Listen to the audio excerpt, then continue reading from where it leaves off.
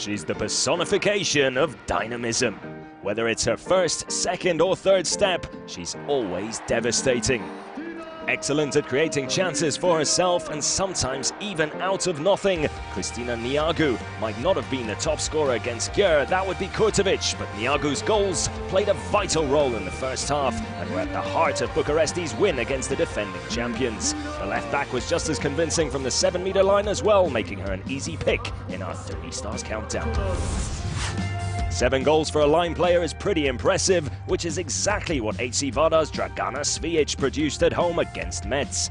Especially when you consider she scored those 7 from just 7 attempts. It never ceases to amaze how she is able to catch difficult passes and turn them into goals in the same blink of an eye.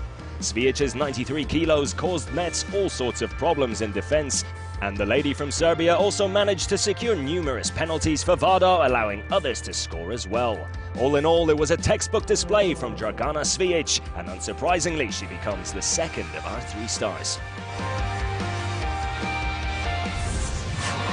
Melinda Szikora was almost unbeatable in the game against Bucuresti. The 29-year-old made a second-half appearance and put together a standout performance. The Hungarian was a constant thorn in the side of the visitors from Montenegro, giving her side the security they needed at the back to take the game in the end. Regardless of whether the threat came from the wing or through the middle, Szikora always had an answer, conceding only 8 goals in the second half. With a save percentage of over 50, there is no better choice for our 3rd star of the round.